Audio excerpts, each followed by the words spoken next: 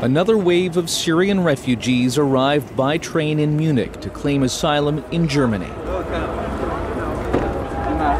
It comes as the German vice-chancellor criticized the European Union's plan to deal with the migration crisis, which was unveiled by officials on September 9th.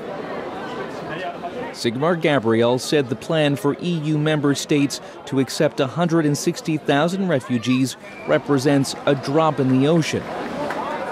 He said at least 450,000 people have arrived in Germany so far this year, with 37,000 arriving in the first 8 days of September alone.